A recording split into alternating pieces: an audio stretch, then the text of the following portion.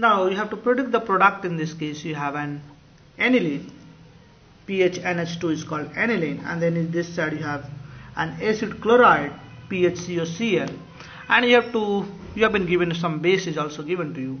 So you have to write down the product in this case. One side you have amine, another is acid chloride. This reaction we have discussed in the chapter of acid derivative, if you remember, and we said acid chloride is most reactive and this is the least reactive. So I can make one. If I can take H plus from here, base can take H plus from here, and then it can act as a nucleophile. So simple one. Can you write or not? So let us take 30 seconds time.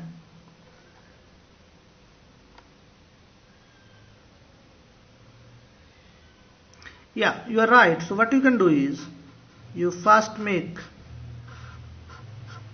so you have NH2. So let us first make NH minus, because I can take this base can take H plus from here. And on the next step you have COCl. So let us make this molecule this, and you have C double bond O and Cl. So this will attack, this opens, and the next step this returns and Cl goes. So I am writing the final product. Basically there is no need to write all the mechanism.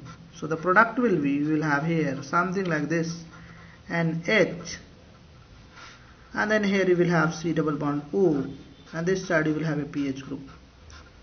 So simple. Are you getting? Let us do the next one. So in this case reagent is HNO2. What will be the product you will have?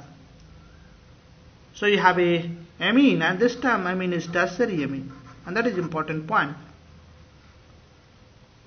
Now see, we have discussed in the class, if you have a primary amine, in the presence of HNO2 diazonium cation will be formed. If you have secondary amine, in that case you will have NNO product. But if you have a tertiary amine, in that case NO plus, that is generated for electrophile.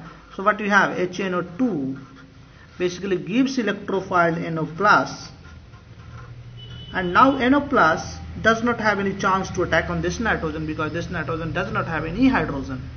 So I have only one option. So this nitrogen can attack inside the ring, because this is the electrophile. So this is the electrophile. So now this electrophile can attack in the ring. So now this electrophile has two options. Either it can attack at ortho position, or it can attack at para position. Now this group is a big group.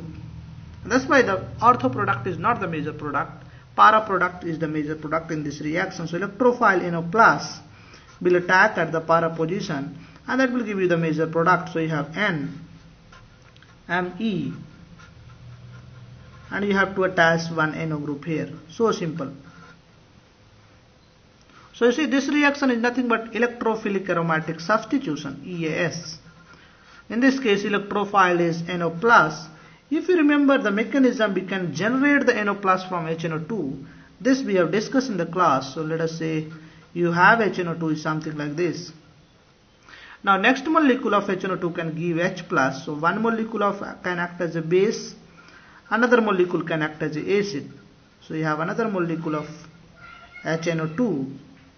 Now this can act as a base, another can act as a acid. So this is acting as a base.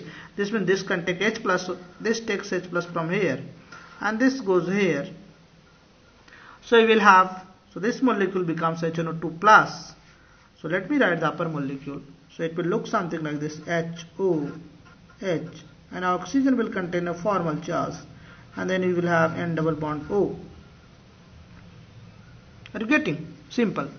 Now in the next step you can lose H2O, because H2O is good leaving group, and that's why we have made this H2O, because now H2O is a good leaving group. So it will be having simply an O double bond, and here you will have one lone pair, so plus. So this is the step how we have generated the electrophile. So these are the steps generation of electrophile,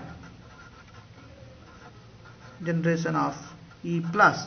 Important point we have, one is acting as a base, another is acting as a acid. This is the important point in this reaction. HNO2, one molecule of HNO2 is acting as a base, another molecule is acting as like a acid.